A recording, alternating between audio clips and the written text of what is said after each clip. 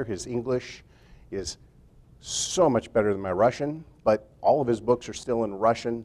I've been told that he's reproduced those particular kinds of experiments almost 5,000 times in his laboratories.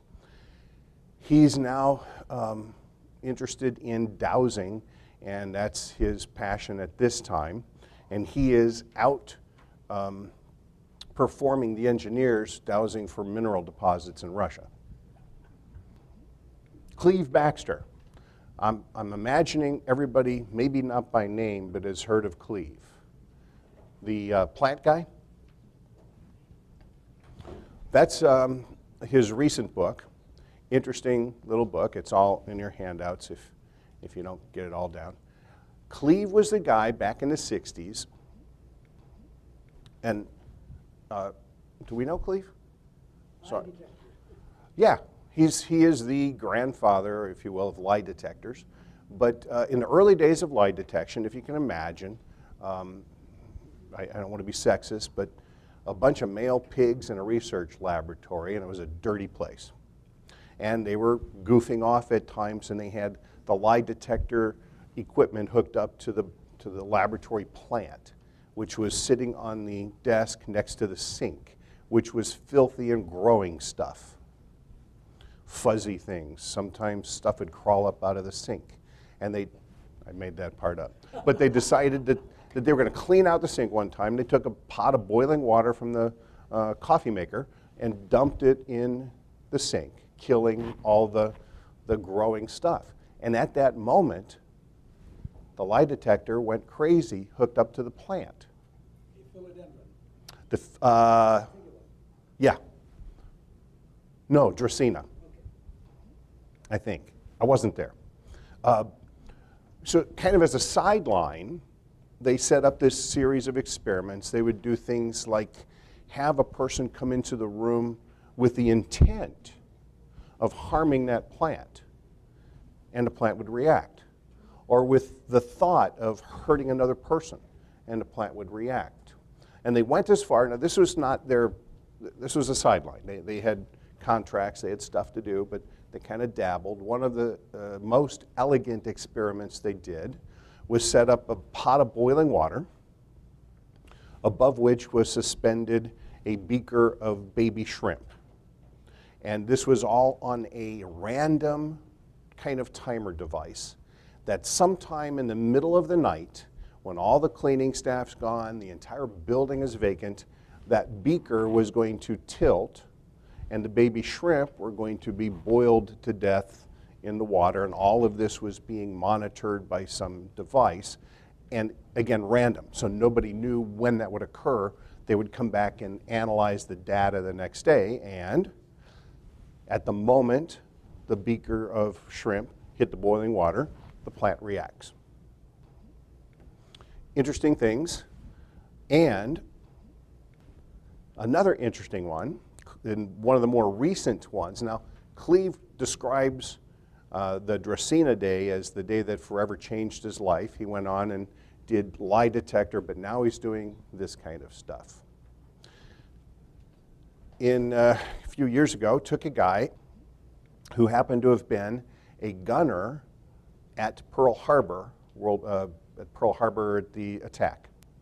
And they're showing this guy, he's hooked up, I'm sorry, let me backtrack slightly. They extracted white blood cells from this gentleman, cultured white blood cells. So now they have a test tube full of his white blood cells. Now they have the gentleman and his white blood cells hooked up to the equipment, and they're showing him videos of the bombing of Pearl Harbor, and as the camera pans to him at the gunnery site, of course, all of his vitals react.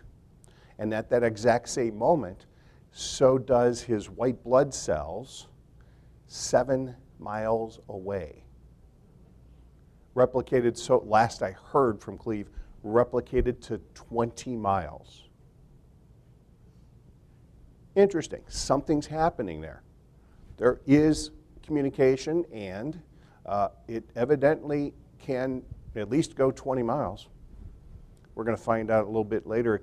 We know it can go further. Fritz Albert Popp, somebody mentioned Fritz Albert earlier. Fritz Albert did an interesting little discovery that led him down a little different path, and that was that all carcinogenic compounds absorb light at specifically 380 nanometers.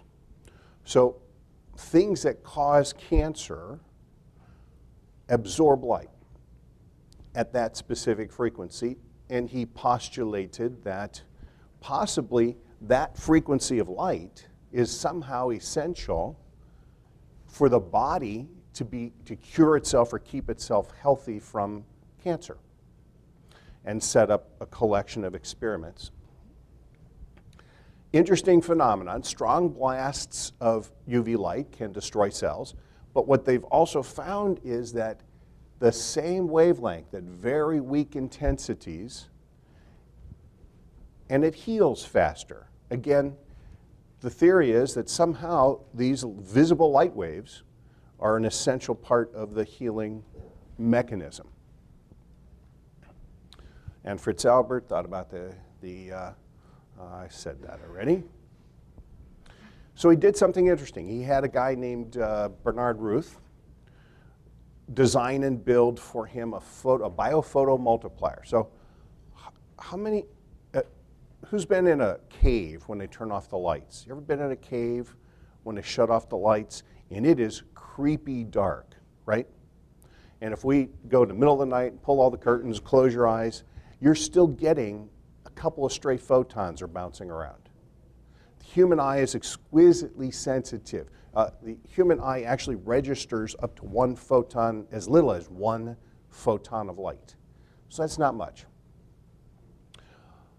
So what he did was had a guy develop a photomultiplier so that he could measure very, very, very tiny amounts of light, and found some crazy chick in Germany. This was in Germany at the time. And I'm just saying she had to be crazy because she spent 6 hours a day in a cave for 9 months. And for those of you who have been in a cave that shut off the lights, I'd go berserk. But she's hooked up to this photomultiplier, and guess what? People emit visible light. Actual measurable photons of light. Did everybody know that? I'm talking to the wrong audience. I'm being too slow here. Okay, so who puts out more light, healthy or sick? Who? No, sorry. Sick.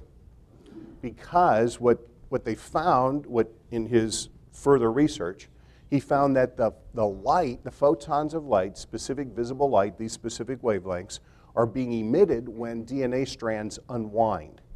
So cellular destruction and repair. We will also see that they've measured, so it's somehow with the DNA, et cetera. Let's see if I have those specifics here. I think I have them a little later. And we'll see that organisms such as people emit a little less light. Plants emit a little more. Sick people kick out more, et cetera. A couple other guys. These guys, Schwartz and Kreith, they did fluorescent photographs.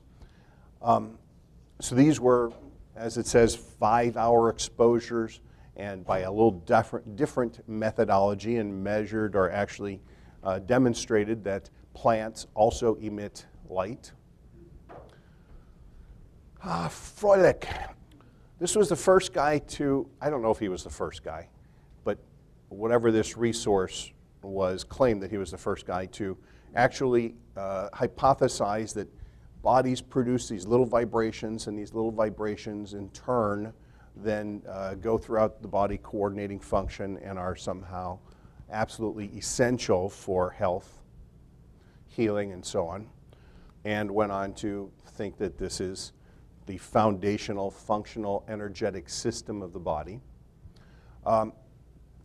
And as I sort of alluded to before, this kind of research was becoming popular, was demonstrating some really interesting things, right about the time molecular biology started catching on, and somehow that's where the research money went, that's where the glitz was.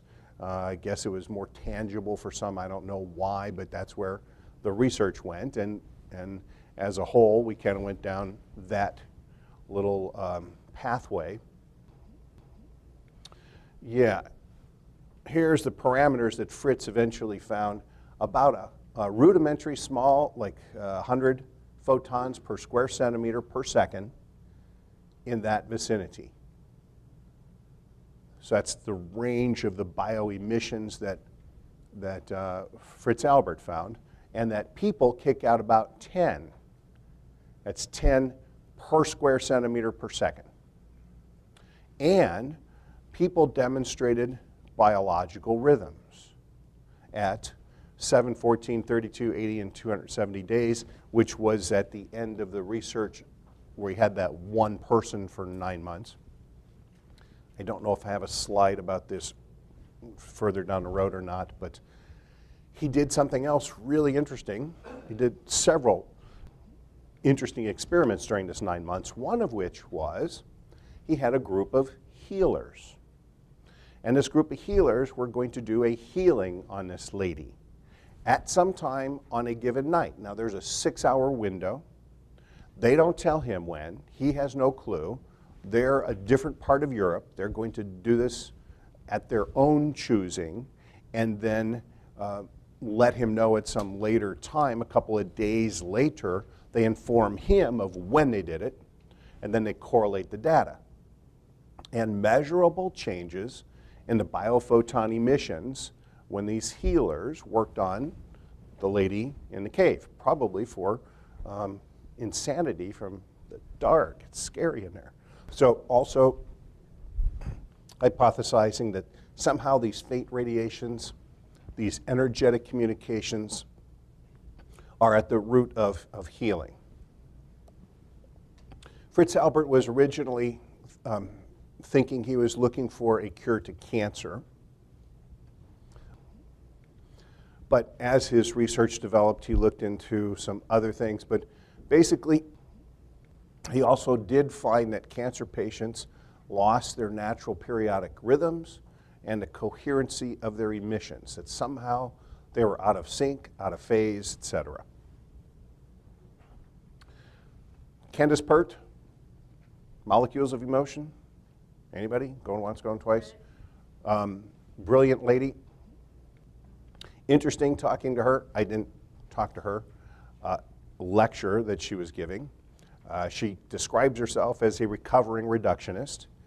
She's got a little ways to go, but one of the things that she mentioned, and this is fascinating. Here, this is current science. They can measure the production, at the moment of production of certain neurotransmitters in the brain. They also know, for some reason, I'm not sure why, but they know that these neurotransmitters move through the cerebrospinal fluid. That sort of helps boost the concepts, the energetic concepts of chiropractic, that the healing energy flows through the nervous system and cerebrospinal fluid. Somehow, they know that, but here's the clincher that they can't figure out.